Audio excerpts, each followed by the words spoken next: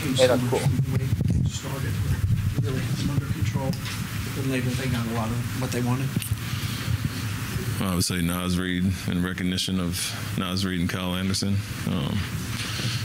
We have very specific rules for specific personnel, and we didn't really follow those. Obviously, we guarded well enough in the first quarter, but to give up 38 in the second, and due to a lot of lack of discipline with game plan specifics, that was a big thing.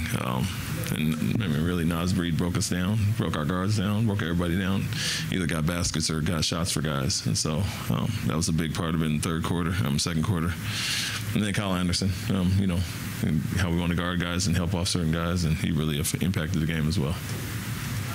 What did you think of Cam's effort second game back? He didn't look super tired. How do you assess his performance tonight? He was solid. He, gave us a nice scoring punch when guys were not shooting it well. We had a tough. We didn't guard specifically well one-on-one defense, and we weren't scoring, so that's a bad combination, obviously.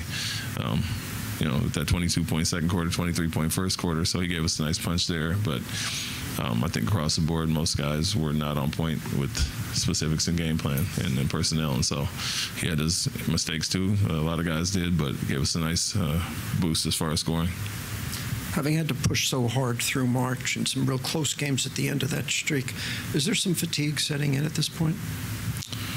I mean, I couldn't tell you that specifically. I know we are not making shots and a lot of wide open looks that we were making. You feel those. We're 5 for 22 at halftime and had a ton of wide open looks. And the game plan was to play fast, play with pace, kind of spread them out, understanding they're going to give up a bunch of threes and knock those down. So, sometimes it's as simple as making shots, and if fatigue this late in the season may be a factor, but I love the looks we got, and if you make those, 14 for 48, you make 2 or 3 more, it's a completely different ball game.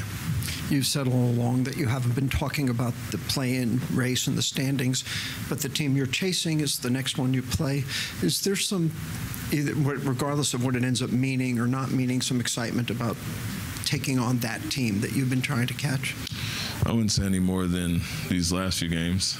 We understood the importance of Dallas and Minnesota, and Golden State, Miami, this stretch here. So it's not specific to Golden State, obviously.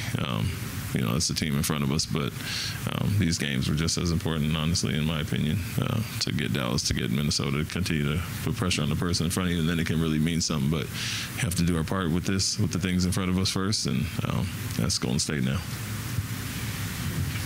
Thank you. Thank you.